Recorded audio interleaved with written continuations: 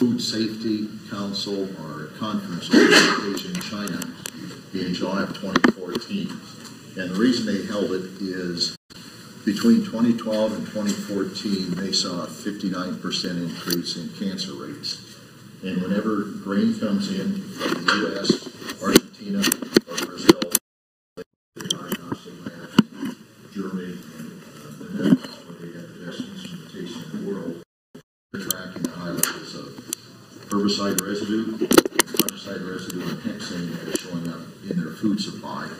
Now they've got 1.4 billion people, and if they have a lot of sick people or autistic children, which is growing dramatically, they just cannot afford it. Bob, can I ask you to stand over here? Sure. We'll get better sound with the live. Right here would be perfect. Right there. You may have to move if I'm going to stand here. As long as you can see it. I'm good. Yeah. So they know if they can't have that continued increase, they can't afford it, as we can't here. Now, will it make a difference? China is a different country. I got home and my wife asked, "Are you ready to go back?" I thought a little bit, and I said, "No, I don't think so." Why? I'm not that big on eating cooked cabbage. The beds were as hard as the floor here. Everything was foreign. If you ate food, and it was a chicken dish, they cut up the chicken and they leave the bone fragments in the food. So, and pollution was terrible. But the top 7 generals in the Chinese army were in the front row of the audience. And that's the biggest market for our soybeans in the world. They basically import 67% of the exported soybeans in the world, and roughly 50 to 55% of the U.S. soybeans end up in China, feeding people there. And there will be some major changes in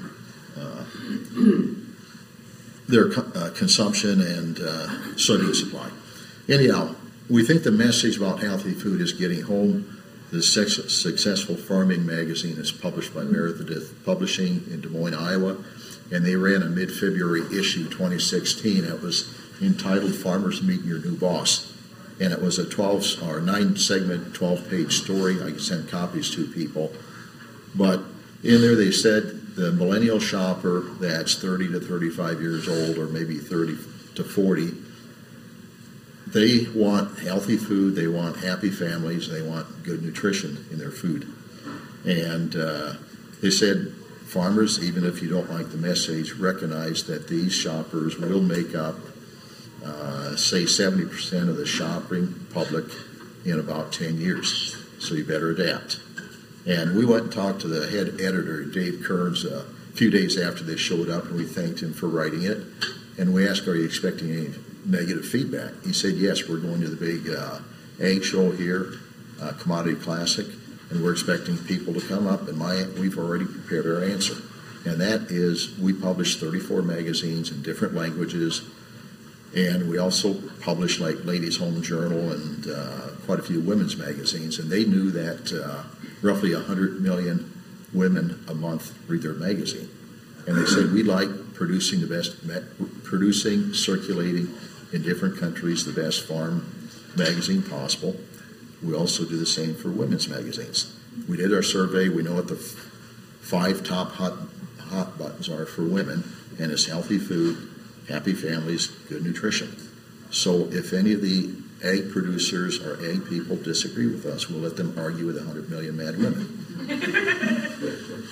So I like, part of what I'm here for is to share this news and then also interact with people and hopefully learn about some markets where we could connect some Midwest producers to maybe consumers out here. I'm involved in a big food project that we may move on to different countries, but 30 miles north of me in central Iowa will be the biggest fish farm in the nation by this fall. And within 5 years, after 5 planned expansions, it will be the biggest in the world. They're raising barramundi, which are Australian sea bass. So they went after the higher $8 a pound fish market instead of the $2 a pound tilapia market, which is a bottom-feeding fish. Anyhow, nutrient uptake by 200 bushel corn, which is kind of the standard soybeans, is listed here. And basically, the number one used herbicide, which is from a company in St. Louis, chelates all of these. They're all listed there. Richard Olry is speaking quite a bit today. He's a good friend, and he likes to work with PubMed, and he looked at those minerals, and he figured out what percent of the genes that are in the human construct involve those minerals. He said roughly 59% of them. And that's why we're seeing a lot of the diseases in there, and I'll get heavier into that. Bob, I need you to stay in between those two lines, or else you're not on screen for the live. People are actually following this live. Okay. Right there is fine. We'll do that. Thank you. Now, people are asking, is it the application of the herbicide, or is it the insertion of the gene that's causing the problem? And basically at universities, no one gets a grant to do this work or these studies unless they have permission from the seed companies. They're not going to do that. The two people that have done it is Ishmael Kakmak at Purdue and then Luis Zobioli out of Merengue, Brazil, when he was studying with Bob Kramer at University of Missouri. But they looked just at the insertion of the trait, and they found pretty significant decrease in those minerals in the plant. And the thing is, most of those minerals are those manganese, boron, copper, and zinc. If the plants are missing them, they're going to be very prone to disease attack and dying from fungal disease, probably a root disease. If humans are deficient in those minerals, they're also going to get sick and very likely end up with Alzheimer's. Okay, there's Rich's slide. There is a chart that shows a correlation or the chelation quotient between glyphosate product and the different minerals. And quite a few of them, the chart is available. What we urge farmers to do now, though, is take a closer look at their fertility programs. Number one, when they pull soil tests, we urge them that if they haven't been looking at those micronutrients, pay attention to it. Part of the problem and lack of decent nutrition to the plants and to the people is that most of these tests will detect if the mineral is there, but it won't detect if it's plant available or if it's being chelated by a stronger compound, which is the case. Okay, here's the work. I got that in there twice.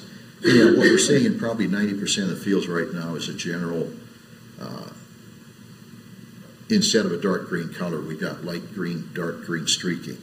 And there were a lot of publications 20 years ago where they diagnosed it, and there was a chart called Be Your Own Corn Doctor. If you're showing this discoloration, it's shortage of sulfur or nitrogen. If you're showing this, it's zinc or another mineral. We don't see that as much anymore. And most farmers look at it, and their agronomists don't know about it. The universities aren't telling them what to look for, so the teachers aren't trained.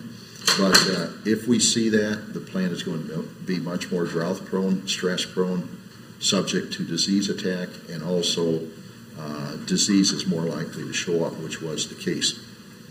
Now, in north central Iowa, I like flying. A friend of mine builds his own airplanes, and he wins the top prize for home built at Oshkosh, Wisconsin. So he's safe to fly with. But we're going over fields southwest of Fort Dodge, Iowa, north central, early August of 2010, and all the corn underneath it should be dark green. It's not. It's brown. It's dead from a new disease brought on by lack of nutrition and a bacteria that moved into the corn crop. And that happened to be the same bacteria, Clavibacter, that was used as the promoter when they did the first BT project. Anyhow, these are soybean fields. They should all be dark green. Instead, they were attacked by a fusarium fungus, which is a root rot, again caused due to lack of nutrition. Everything should be dark green. Why these are significant is guess where the food supply is coming from oftentimes, from these diseased fields. Two great kind of case studies that were done by lay people are written up in books. One is called Animal Farm, and that's P-H-A-R-M, written by Mark Purdy, who was an organic British dairy farmer that did not believe the official explanation of what was called mad cow disease, or BSE, which is caused by a biomatrix that we commonly call a prion. The other one is when you chelate cobalt with a herbicide and it's not available, you will demyelinate your nerve sheath and you'll end up like a famous baseball player called Lou Gehrig. And if you happen to go to a dentist and he's talking about giving you nitrous oxide, you may tell the dentist, I want to beat our cobalt test first, because if you're exposed to nitrous oxide, it converts the valency of the cobalt from the +1 to the +2 or +3 valency, and it will not be body available. And as I mentioned to a few people, I played softball in Iowa Falls, and our good second baseman ended up being a superintendent in a school after he got his doctorate, and he went in for a small dental procedure, and he never woke up from the anesthetic. And it may have been this as the root cause. So if people are around different products that chelate it, there are things you can do. In this case, we tell people if they're using Liberty herbicide to take B12 supplements or get some lozenges or actually get a B12 shot. Core atom and B vitamins is cobalt. Going a little bit further into that investigation as far as why the 80% of the U.S. corn crop was dying early, we ended up getting referred to Dr. Chris Johnson, who was a head researcher specializing in prions at the National Fish and Wildlife Research Group in Madison, Wisconsin. And I dropped some samples off with him, and they tested it, and they got a Koch's postulate, which is where you take a diseased plant, isolate the organism, and test or treat another new plant, healthy plant with it, and it comes down with the same disease. Then that's called fulfilling Koch's postulate. But he wrote a good article on it, but he was censored and never got published. So what we've been working on, and the full investigation we've been working on since 2009 when the disease first showed up, and the full investigation has been going on since 1999. It still hasn't come to a full conclusion. But there's a few good books to read. One actually started out with Kurt Vonnegut Jr., because he helped solve the riddle as far as something that is not living can replicate. And as his brother, as it turned out, he would discuss crystal work with his brother, who happened to be a crystal researcher at MIT. And they would talk about this at Thanksgiving dinner and such. And he took the talk about crystals replicating and put it in his book called Cat's Cradle. But another good book, Deadly Feast by, I think, Richard Rhodes, and it was a story about a epidemiologist, medical doctor that was working with cannibals in New Guinea. And at the start of the story, they describe a feast where Granny is both a guest of honor and the main course. But they had a strange neurological disease show up called Kuru. So a fellow by the name of, and then following that was Mark Purdy, who was an organic British dairy farmer that didn't believe the official explanation, and he found out that the mad cow was showing up when they had a deficiency in copper, an excess of manganese, and exposure to high levels of EM emission that would set off a cascade. But the prions that were in their brain that are used to store long-term memories in normal humans are in the PRC form, but when they're exposed to the high levels of EM emission and the other factors, they convert to the infective PRPCS form. And the person that did the best work was probably a fellow named Stanley Prusner, who was a neurologist at University of California, San Francisco. He worked on it 20 to 25 years. It was his passion. Everyone says a dead end. He ended up winning the Nobel Prize in Medicine in 1997. Now, if these are in the food supply, if they're in the body, the way to get them out is by taking a mineral called clinoptilolite, CLINOPTILOLITE.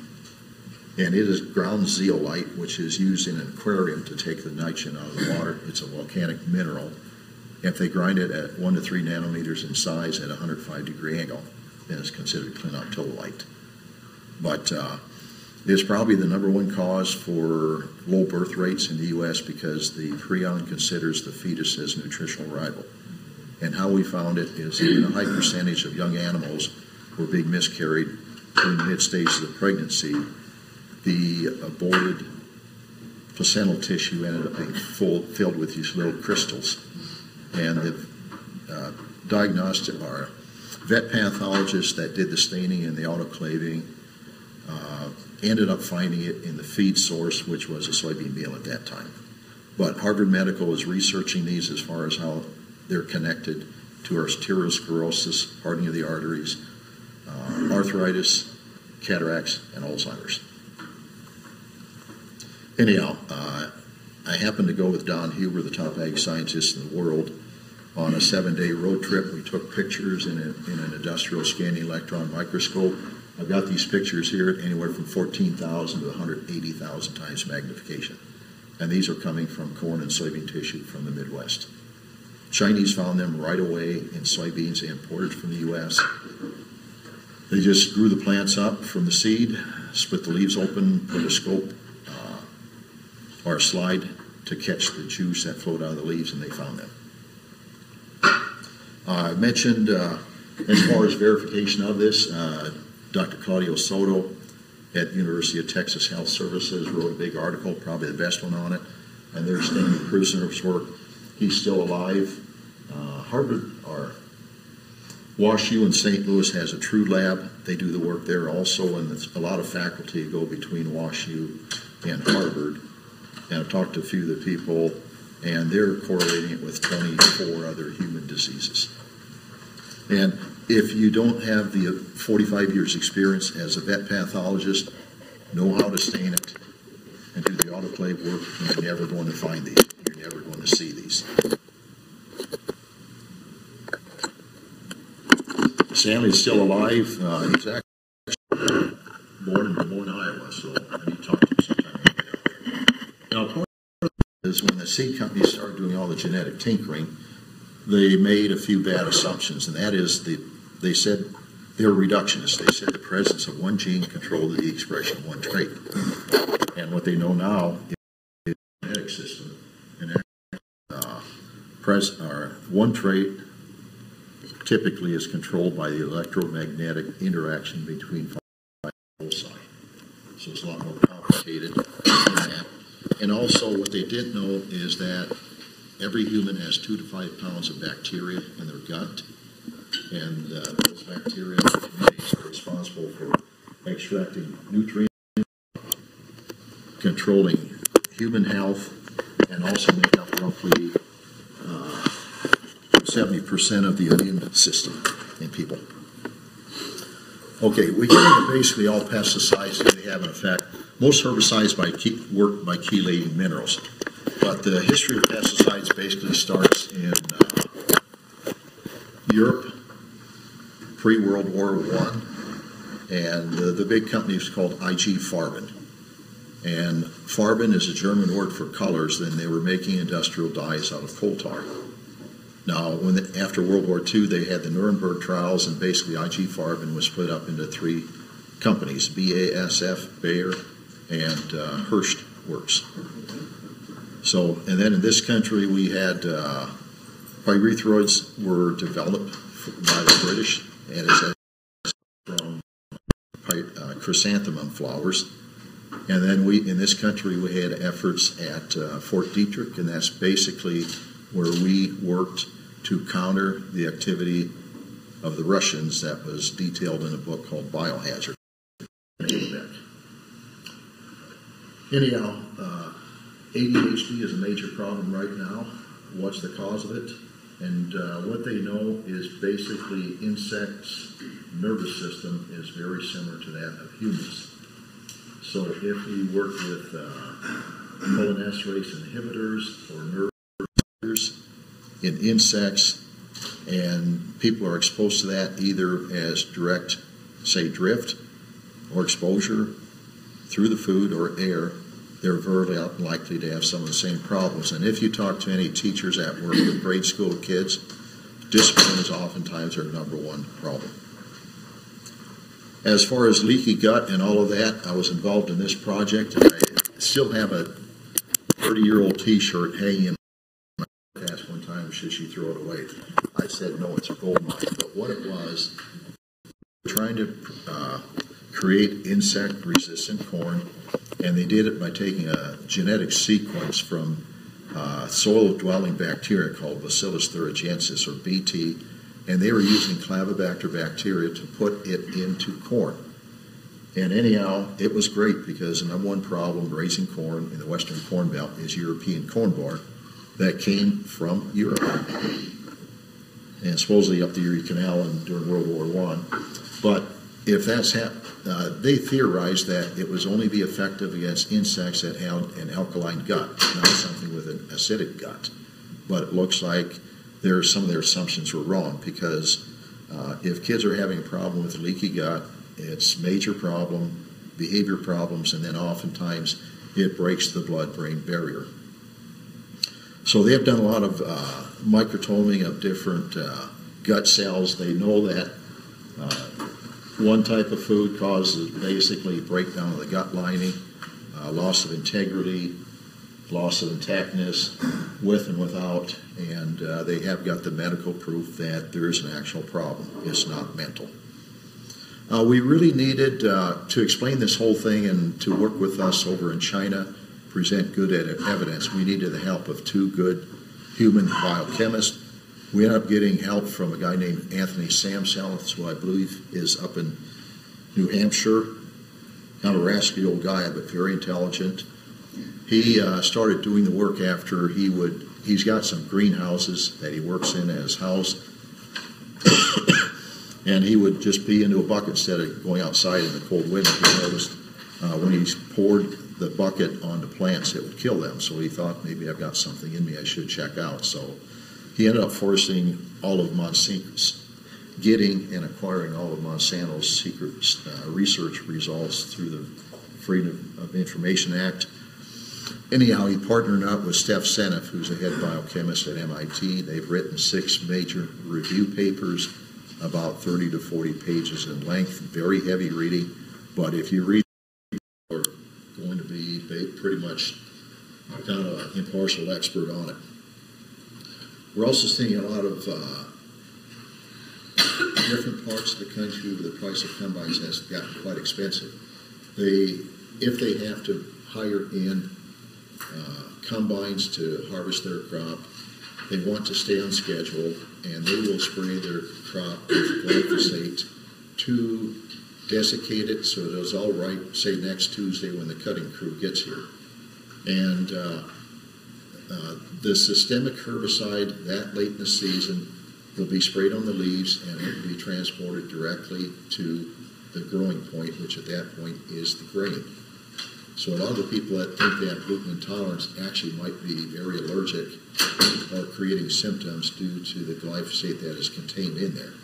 So we really need a replacement for it, and there's good progress coming on that. But read these papers. It's Samsell and Seneff, number 1, 2, 3, 4, 5, and 6, and they're already working on 7, 8, and 9. Again, Nancy Swanson basically showed the correlation between BT corn acres and colitis and Crohn's. Crohn's is a nasty disease that, if you have it, is a lifetime affliction. I lost a sister to it.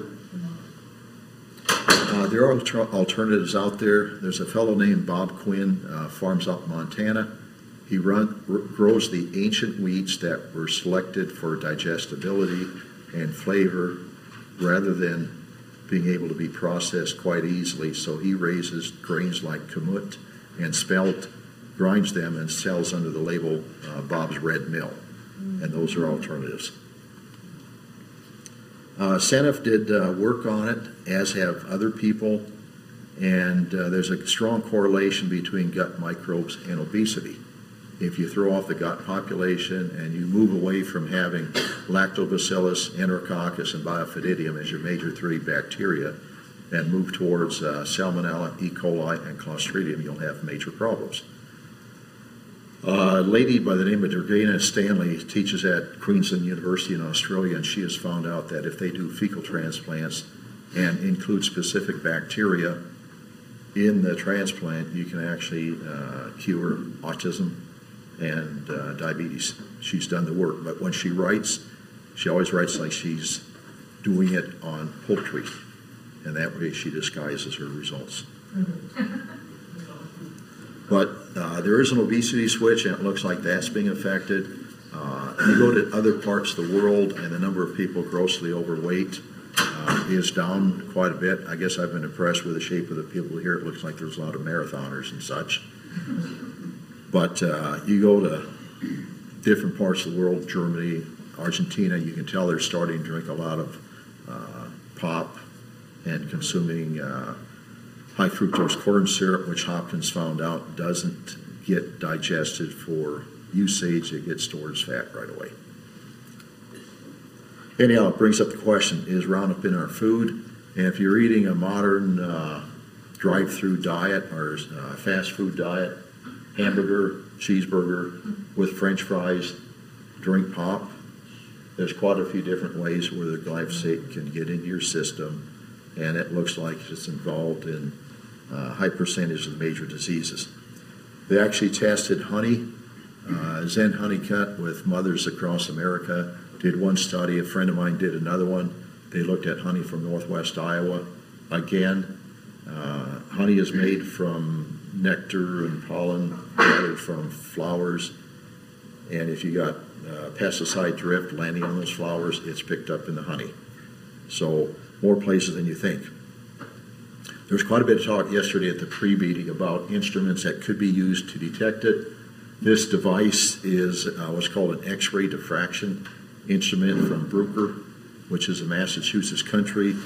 It looks like a giant squirt gun, and it does a cost on it. There's two tools that come with it.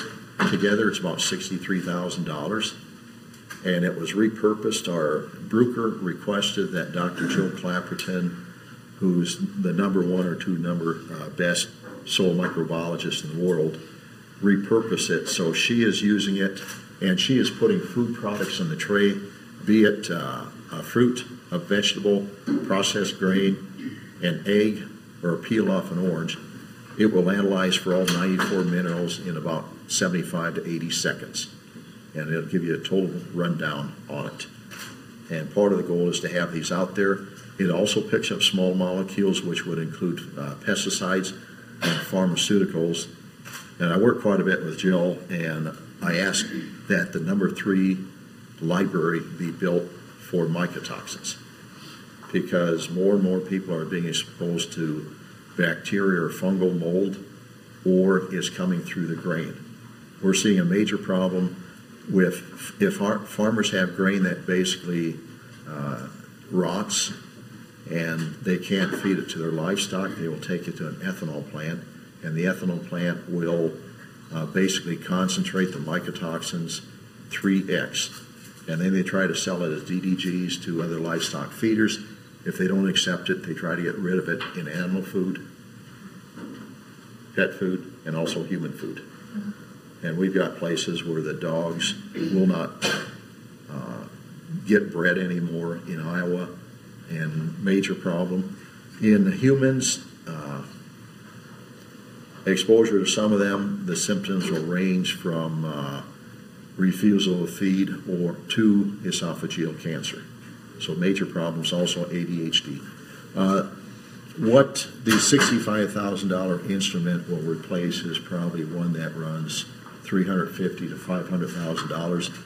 The state of the art is the so-called LC Tandem MS. We're working on a scanner that we hoped would be out 2 years ago in June, designed and built by the Jet Propulsion Lab engineers. Price point was going to be $250, and a housewife could take it in, scan all of her food before she bought it for mineral content and pesticides. But things kind of fell apart on that. Dan was involved, and Dan has visited with the engineers on it. Very smart people. It's not completely dead, I found out this summer.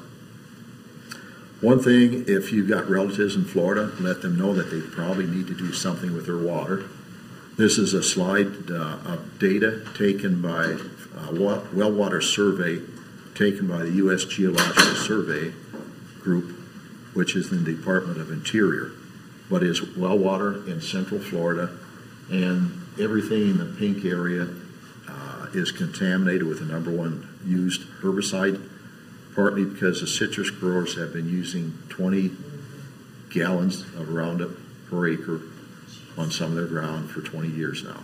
How much? 20 pounds. They're putting on 4 gallons 5 times a year. Huh? 4 quarts 5 times a year. Yeah, okay. Now, I gasp at that figure. This shows if you're irrigating corn with 28 inches of water, which typical in their sandy soil, they calculated how much glyphosate would be pumped per acre or per square mile. And they've got some places 35 million pounds coming up. Just a huge number. And I've got a friend that has the only organic citrus grove in Florida. They're very proud of it. They sell it as Uncle Matt's. And Yeah, I can see that. he was caught in a conundrum, and his they found glyphosate in orange juice in Florida, which is not surprising at all. He tried to get a permit to dig an irrigation well, and they would not give him one. They said, if you want water for your trees, we'll give you the wastewater from Orlando. And I've got a friend that is an Oxford-trained forensic medical pathologist. He did analysis on the water, and it was 20 to 40 part per million glyphosate, and it also contained a lot of pharmaceuticals. And that is why these trees are dying, because Roundup works not by inhibiting the shikimate pathway, but it works by tying up the minerals needed to have an immune system and fight off the root pathogens. So we've got food sources. This is what is allowed by EPA, and these levels and standards are not set by science. They're based on request by the herbicide companies. And they go in every so often, they raise them because they want to be within the standards that are allowed. Now, if you have the Bessie the cow, you can have 400 part per million glyphosate in the hay that you're eating. #1 problem in cattle, sometimes in this country and in Europe, Germany especially, is botulism, chronic botulism. Because you kill off the 3 beneficial ones, which I mentioned earlier. Ones that thrive are E. coli, Salmonella, and Clostridium. There's effects out there. Beverage sources, they tested German beer. I think they were all contaminated. And men had a much higher glyphosate level as tested by urine analysis because Germans drink more beer. And my favorite one, Warsteiner wheat, is on there, so I don't drink much anymore at all. So if you're a highbrow Californian, might say, I don't drink beer, I drink wine. They tested in St. Louis 14 different brands, some organic wines, and 90% of them were contaminated because USDA rules allows organic crops to be fertilized with manures from cattle that have been fed GMO grain. Anyhow, this was a German study. They did basically city dwellers that do not spray, and it was coming through the food or the drink. Fungicides, they're used more and more to fight these diseases. A good friend of mine is a top plant pathologist with the Argentinian USDA, and he works with a group called Jerkus, which is a Japanese USDA. And just to prove there were no fungicide residues in the grain, they finally tested some for the first time. Guess what they found? And they've got a real bad soybean disease in northern Argentina and all of Brazil called Asian rust. It's the worst disease, plant disease people have ever seen. If you see the plants beginning to turn yellow, there's no way to save them. It will die. And we saw it one year, it wiped out about 15 million acres of soybeans. So it places the Chinese food supply in jeopardy. Anyhow, North Carolina Medical School did a study. Doesn't all show up on the slide. But anyhow, the second most common fungicides used are the strobilurins. They came out of BASF as a stabilized synthetic version of a strobilurous product that prevented other fungi from utilizing pine cones in the forest as a food source. But he treated human nerve cells he had in a petri dish with these fungicides, and he found severe neurological damage to the nerve cells. So he's theorizing that these are tied into Huntington's disease, ALS, MS, what have you. So they need more studies yet. Lauren Pang is the health official, former WHO official on the island of Hawaii. Know him quite well. And anyhow, where they've got some severe problems with pesticide exposure, say on Kauai near a town called Waimea, the companies have to show a list of what they were all spraying. And the reason it became a big problem is there were times they were spraying OP insecticide, a neurological affecting herbicide, insecticide right next to the schools. And the winds will change from being 20 miles from the north 1 minute, 5 minutes later, 20 minutes from the south. And there are adults that would have to go to school, take their kids right to the hospital to have them treated for an insecticide that the companies would not reveal they had been sprayed. And at night they'd go home and they'd take their parents to kidney dialysis because of all the dust that blew into their houses. And they weren't able to get anything done. But what Lauren did is when they say EPA tests one herbicide, they only run one test. That's all that's required. When you test two products, you have to test product A and product B and A times B. When you've got three, you do A, B, C, A times B, B times C plus A times C. So was that 5 or 7? Well, if you're exposed to 87 different things, probably simultaneously, that's 1 times 10 to the 23rd different cases or combinations you need to test, and they've only got the money to do 5. I mentioned chronic botulism, kind of a deadly disease for cattle.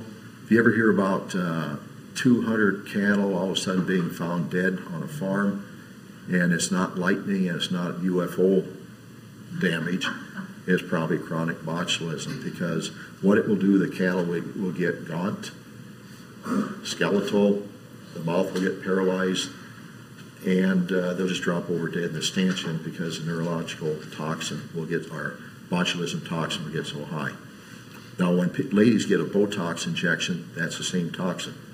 What the German scientists and medical people have discovered is most SIDS death, crib death, are due to exposure to botulism.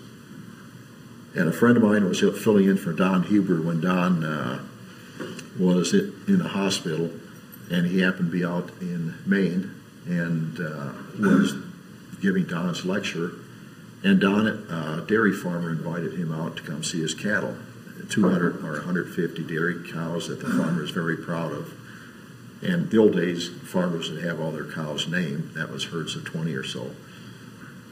And anyhow, Michael watched them walk past, and the farmer asked, "What do you think of my cattle?" He said, "You got a really nice herd. You should be really proud. But you've got 3 or 4 that have a problem." The guy asked, "What do you mean?" He said, "I noticed 4 are walking stiffly, like their joints are hurting them, and I watched them drink water by the fountain, and they're lapping the water up instead of drinking it." And he said, "What might happen, you come in the next 2 or 3 days, and they'll be dead in the stanchion." And the farmer asked, "How do you know this?" And Mike says, "Well, I kind of worked on that in my previous life," which is where that I talked about that grinder. And then the farmer started crying. Great big 200-pound guy, 6'3". And usually farmers don't start crying like that. Mike asked, "What's the problem?" He says, "My grandson's in the hospital. They don't know what's wrong with him. And he's going downhill." And Mike says, "Call him up and request a botulism test right away." And they did. It was positive, and they saved the kid. Anyhow, are we seeing it in Iowa? Yeah, major problem in dairy herds, California. I've seen it 3 times in Iowa, and it's where they're consuming lots of glyphosate, which is screwing up the gut population. Chronic fatigue, also connected with it. In Germany, they counter it by taking a humate product called Activamin or Activamin. In this country, there are different humate sources. One that is commercialized and well researched is a product called Restore, which is developed by a triple certified medical doctor, Zach Bush. It's sold in GNC, I believe, and also Walmart for about $63 for a bottle that lasts about 96 days. I take it. I think everybody should. And I'm working with another humate guy out in Idaho, and it'll be a powdered pill rather than a liquid. But what it does, it ties up the active ingredient. In cattle, they can also take sauerkraut juice because sauerkraut is fermented with the lactobacillus bacteria. I'm sorry, so what does that do exactly? If you're trying to get the gut healthy again, the number one thing is get rid of the herbicide diet that is dirty, and then try to reestablish the gut population. The number one bacteria, beneficial one, being lactobacillus. And sauerkraut juice, or sauerkraut in general, is fermented using lactobacillus bacteria that floats into the sauerkraut from the air. What was the supplement name? What was the name of the supplement you were just talking about? Activamin or Activamin. It's sold over the counter in Germany. A friend of mine that lives along the Mississippi River, his level was 13 parts per billion in his urine. And anyhow, he is German. He went over there, brought the product back. It's a humate pill. Humate is basically the shaving off the top of a coal bed, which is made of old plant parts, high in carbon. But you've got a lot of binding sites in it. Under a microscope, it looks like a honeycomb, and it ties up the toxin, and then you crap it out. You said the product was Restore? Restore. It's a liquid product, and well researched by the NIH medical community. And if you look up, do a YouTube, either Jeffrey Smith or Dr. Mercola interviewing Zach Bush.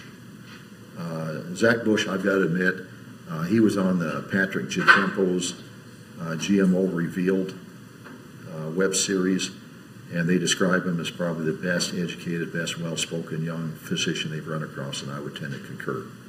Except he gets about 3 things wrong, but well worth watching. And what he's done is he made the excellent connection between healthy soil, healthy people. This was Stephanie and Anthony's first talk. When we were in China, one of the presenters was a lady by the name of Erwina Ermakova, and we had heard about a study where they fed GM food to lab animals. By the end of the 2nd or 3rd generation, they're all sterile. We heard it was done in Russia, and we thought, oh, probably done in a bathtub or an old car radiator. Well, she happens to be head of the Human Behavior and Neurobioscience Institute. Very good scientist. There's probably good scientists in Russia. And she did not believe the results when she did it. And usually you don't look at rats and think those poor little rats.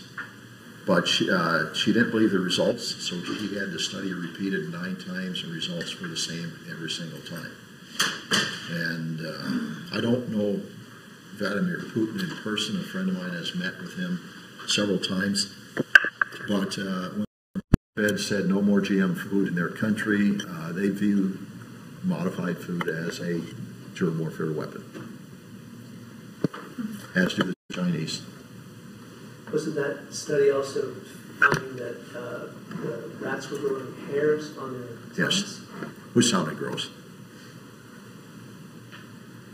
But yeah, the loss of fecundity was showing up and repeated 9 times. And one medical conference I was at was called the Environmental Health Medical Conference. They're having one in, I think, Scottsdale, Arizona in April. And anyhow, it's the doctors that you go to when the Mayo Clinic says, I've got nothing I can do for you. Just go home and prepare to die. And what these doctors do, every community, I think, should have a doctor trained in this, because without it, tell about toxic Tina later. But the learning objective is what they were teaching people that were just getting introduced to environmental medicine is if you have a patient come out, do about a 5-step survey. And say, let's see, 5-step survey. First of all, look and see what heavy metals they've been exposed to in any previous work or hobby, heavy metals, what have you. Number 2, look and see what maybe bacterial, fungal, mycotoxins they may have been exposed to. Number 3, look and see what industrial compounds, such as in paint, in wallboard, in carpet, they have been exposed to. Then look and see what pesticides may be coming through the food or the water. And then lastly, look at maybe EM emission. High levels of electrical circuitry or gausses coming from electronic equipment. A lot of work on cell phones and Wi-Fi has been done in the Netherlands and Israel. They do not have been worldwide conferences on that topic. A friend of mine whose wife was on Sunday morning CBS a few years ago when they were researching it, caught the start of it before running out and doing some work, and I said, that's what Bert's wife has. And she is a processing engineer that taught at a university, but she could no longer tolerate cell phone tower signals. And she can't take the signals from U.S. Cellular. Her sister cannot tolerate the signals from Verizon. And anyhow, they had her living in a metal travel trailer inside a machine shed, and that still wasn't enough, so she would get physically ill. They finally sold some ground, and they bought a house in West Virginia where they got a big radio telescope to listen for signals from outer space. And that whole valley, the people can't have cell phones, they can't have Wi-Fi. And the whole valley, which is big in West Virginia, is being populated by people from around the world that are sensitive to EM signals. Anyhow, the major conference was chaired by a senator from Iowa and Joe Lieberman from Pennsylvania. And they ruled this research is real. People are affected by it. It's having health consequences. But basically, major companies, utilities, and cell phone companies were probably at fault, partly the utilities, because they take the easy way to ground their equipment out. Now, in human medicine, it's not a topic. In dairy cattle that are very sensitive, I've got a couple friends that go out and they diagnose stray voltage, and they're very sometimes are actually natural because you sit on a tetronic plate, but they actually clear up the problem. But there is the agenda. There's a list. That's kind of what I was looking for. Basically, they look at family history. Have you a history of disease? Why this is important is the number one detox system in the body for chemicals and in the plants, herbicides, is what's called the P450 cytochrome system. And it allows the body to detox it by breaking it down. If you've got poor mineralization in your history, or you've got a lower genetic tolerance to it, you may not be able to detoxify something that one of your siblings or one of your cousin can. That's very important. Now, Dow Chemical has a dark history, and what it boiled down to is they were using an organophosphate insecticide as a termiticide. So people would come and have their house treated for termites. The vapor would move, and if the kid slept in a downstairs basement, the day after it was treated, some of those kids went into a coma that they were still in 30 years later, and Dow was paying for their care. And that was never revealed, but happy head of a group and the head of research for that company was a friend of mine and great guy to work with, and that's why they moved to using fipronil instead of the organophosphate, much safer, and it lasts longer. So what we talk about, what contributes to total body burden, and basically anytime you're exposed to something that challenges your immune function and detox system, it's all cumulative. The best medical health doctor in the country that I've run across is Jill Carnahan. She's an Illinois farm gal, and she is a survivor of cancer and Crohn's, and also mold exposure when her Boulder, Colorado office was flooded. Anyhow, the way she related is, suppose you've all got your personal detox bucket. It's a 5-gallon bucket, and some people's buckets are hinged at 2 inches above the ground, others are right at the top. And every time you're exposed to something, that bucket gets filled fuller and fuller. When that bucket tips, that's when you get sick. So if you can decontaminate your body or clean out your liver, the main filtration system in the body, then you're going to stay healthy. And you've got different spectrums of viability depending on mineral levels, and then also your diet and your genetics.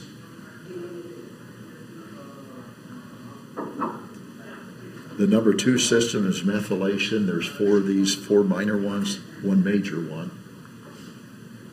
Different symptomology all the time. Rashes, sleepiness, irritability, canker sores. Look through there. Quite a list. I think I only listed half of them here. More red flags, allergies, infertility, brain fog. The young fellow I've got with me is a grandson of a good friend of mine that does a lot of ag writing, very good investigator. And anyhow, this kid and his father had severe problem with brain fog. They started taking the Restore, which with the minerals in it repaired the direct circuitry from the gut to the brain, and brain fog cleared up within 20 minutes. I started taking one of their products. It was called H2, and I'm usually get 6 hours of sleep, and I'm wired and going yet at 3. But I was taking that, and I was going 23 hours a day, and I wasn't getting tired, and that kind of scared me because I know you can't do that too long. But it's an H2 product. So good slide, and this I think came from. It originally had Cindy Crawford in there, who was from DeKalb, Illinois. But it said if a woman is getting out to get dressed up and go out, she's exposing herself to 187 potential toxins. And this is why I was down in Ecuador working on some rose farms, and long-term potential is to get them extracting essential oils for the organic cosmetic industry in Europe. That's where the bugs are. Anyhow, a lot of things you're probably sitting there thinking, holy crap, I use them all the time. So I'm like running into potential problems. As far as glyphosate exposure, Anthony Samsell did the study, and the gel caps that most medicines come in are made from collagen, which comes from cattle, tendons and such. They boil them, and they don't give any regard to if there's any glyphosate eaten by those cattle that is in the gel caps. And also when they make medicines, they use vat fermentation, and the media typically will contain those. So my wife's name is Carol. She was feeling down. She's a live wire. She's retirement age, and she worked 42 years in a medical lab. And anyhow, Rich did a over-the-phone exposure, because that's Richard's gift. Go listen to him. And he listened, and she was full of fluoride. 4x normal level is what the hair analysis showed. Where did she get it from? At the time, we thought it was from bottled water and from taking cholesterol drugs, statins, because they're fluoride-based. Anyhow, she went to Arden Anderson, who's heads our think tank group, and he's an MD, PhD, Master's in Public Health, agronomist, Air Force flight surgeon. So he's pretty good. And went to his, got an ETTA chelation from him in his office west of Kansas City, and it came back, and her body ached, high cholesterol, muscles felt like on fire. So they did the ET chelation 24-hour urine catch. They sent it to the lab. Came back and she was full of lead, palladium, galodinium, thorium, cesium. And they said, where might these have come from? What was your job? Well, Iowa State University and the DOE lab is their Center for Rare Earth Research, and they're refining them in the floor right above her. My first question is, did they have a separate ventilation system? The answer was no. So she was full of these, and why she had the high level of cholesterol is this was causing inflammation, and the body knows that it needs the liver to go into high gear, produce as much as you can to protect the brain. So she went down and had a full body chelation by the top doctor in the country, who's also in the think tank, down in Beaumont, down in Kirbyville, Texas. And after 9 sessions, they dropped her cholesterol level by over 100 points, got rid of the ache and the pains, and she's ready to go for another 20 years. So anyhow, most people don't know about that. They sit there. She went to the doctor, and the doctor said she couldn't sleep either. And her solution to all the problem is take a sleeping pill. So that's why I think more people need to be aware of this, and be aware that turn of the century, most hospitals had a chelation office. But what they do, this guy, besides being a medical doctor, was a physicist. He built his own equipment. But they take the blood out, they run it through a UV light, they subject it to ozone to get more oxygen in there, and they inject the EDTA, which is a universal solvent, but she got rid of the plaque of her blood vessels. 83-year-old friend of mine, he gets a chelation about twice a year. He's got 0 plaque in his blood vessels. The only thing he's got wrong with his health, he's got angina because he put his cell phone in his shirt pocket for too many years. So I'm going down there. Great health, but I know I like steak. I like French fries sometimes. I fry hash browns. I'm going down there just because I know over the years I've got some plaque probably. So it's there. As far as mold, what do? We were down in Ecuador and along the coast. Everyone's got mold problems. If you're in Hawaii, major problem, even in fancy houses. They didn't know where the mold was. They took the wallpaper down. Guess where it was? It was growing on the glue, which is starch-based in the house. In a nice house, you think there's no mold, except the number one place is on the sofa cushions. So, continuous problem, serious problem. Again, symptoms associated with it. Many, there's 14 different ones. I think there's 2 pages, 28. Major mycotoxins in grain. The thing is, if they're coming at you, you don't know they're there because they're tough to detect. And also, say one major one are the T2 toxins. There's 400 of them. Only one has been researched. The other 399 have been researched, but the data is still classified top secret by the U.S. military. And what we're seeing now with more root rots, because glyphosate kills off the beneficial bacteria in the soil, the fusarium and aspergillus molds are increasing and showing up in the diet. This Oxford-trained medical pathologist went into a local grocery store, and he's kind of the old rebel type, but he went and grabbed samples from 20 boxes of kids' cereal. None of them tested under the allowable level for mycotoxins. Again, health effects of fungi, read them there, numerous. Common symptoms, ones that most people have at some time, maybe all the times. Again, symptoms, metallic taste, quite common sometimes.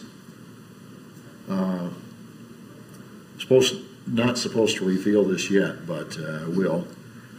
Anyhow, we had the bird flu come through Iowa, supposedly a viral disease. Things were extremely fishy with it, and different producers were told, anybody in my group, do not allow feed samples to be taken.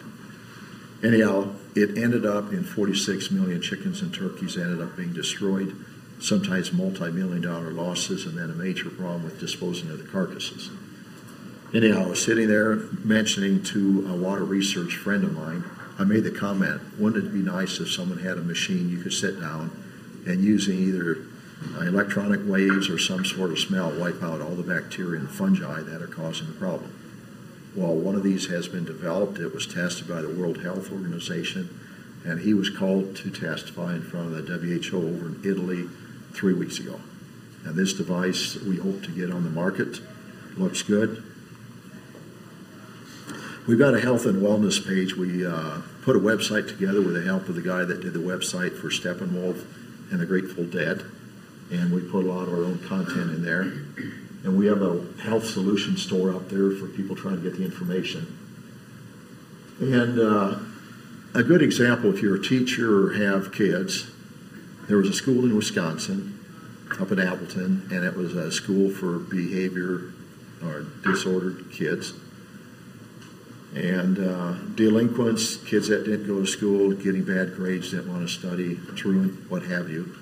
And an outside consultant came in that had a good idea on diet. He looked at the diet and he said, everything's junk. Let's get rid of the pop. Let's get rid of the high fructose corn syrup. Let's put better food in there, which ended up being cheaper. And after 3 months, all the kids were perfect, no behavior problems. It was one of the better performing high schools in the state of Wisconsin and nationally. And anyhow, the officials were told, whatever you do, don't tell anyone else about this thing. But a daughter of a friend of ours happened to know about this. But it's called, you can Google it, Miracle in Wisconsin, some neat stories. But it was proof that all these toxins that are in the grain, mycotoxins, poor diet, does have consequences, shows up in the kids because they're younger and they don't have the big, fully functioning immune system. So recommendations then for all these problems, we tell people clean up the food supply, use Restore or this, hopefully to get on the market, called the Molecule, to repair the gut tract tissue, and then to get rid of any prions which were more in the food supply, and maybe are linked to Alzheimer's because it's a plaque disease. Anthony Samsel's done a lot of work on it. He concurs with that. But there is Clean Up Till Light available. I get mine from a microminerals company out of the Netherlands. I have Don bring it back when he comes to Europe. 9 grams per day. There is a small religious community in Illinois, and one of the leaders of the church was in our group and owns a seed company. And we're down there putting on a meeting, and all of a sudden, being as an elder in the church, he got word that this lady in his community had miscarried for the 3rd or 4th time in a row. And they had not had a live birth in their community for a year. And we sent some placental tissue down to the vet pathologist that had done the work on the large animals, and the placental tissue was full of these crystals. And the next question is, what do we do about it? And some Amish guy came up with a solution before we could figure it out, but they start taking the Clean Up Till Light, and within 9 months they're having live births in the community again. We've seen the same thing in animals. 0.9 grams per day in with the juice. The same thing if someone in your family is being treated for a cancerous tumor. The best way to shrink the size of the tumor and maybe make it disappear is take this, because it chelates out the iron and energy is delivered to the tumor via charged iron. So if you take it, they say take mineral supplements at the same time. So where is this available in the U.S. or it's not? Different health food stores sell it. They jack the price up quite a bit. I get mine for maybe $10 a pound out of microminerals in the Netherlands.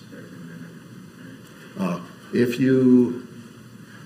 anyone in your family has aquariums, and you can go to the aquarium store and get a filter that pulls the ammonia out of the water, that's called zeolite. It's a volcanic mineral. When they grind it smaller, then it becomes Clean Up Till Light. Out west, the fertility organic growers will use a product called azomite. Azomite is also zeolite. We work with a couple medical doctors, environmental health medical people. Top one's from Illinois. There's a real good one from out in Mount Shasta, California. They work with us. As far as the effect of all of these exposures, we don't quite know. Michael K. Skinner was a good researcher at Washington State University, and in his multi-year study, he exposed lab animals to 5 different toxins at levels 1/100th of what was considered harmful. And the genetic damage was done, and the damage did not show up until the 3rd generation later. Again, they censored him on that. I showed the Restore product, very usable. My friend that developed the other machine has his PhD in biophysics from Oxford and Tokyo. He developed an under-the-counter system for about $1,500 that will pull the Roundup out of drinking water. So if you got a water supply that is coming stream-fed, you always want to look upstream and ask what crops are being grown and what pesticides are they using. If it's a pesticide with a long residual life, then you should have your urine tested, which can be done by John Fagan at his lab in Fairfield, Iowa. It's called Research Health Lab, and he's got the equipment to test for glyphosate and its primary metabolite, which is called AMPA, aminomethylphosphonic acid. But you should have that done. I've had it done, but that was when they're using immunoassay, which was not as accurate as what the Germans could do. So I need to get that done. I've got a kit paid for, just haven't done it. There's the under-the-counter, works very well. What he does, he talked to Don Huber, he found out the chelation quotient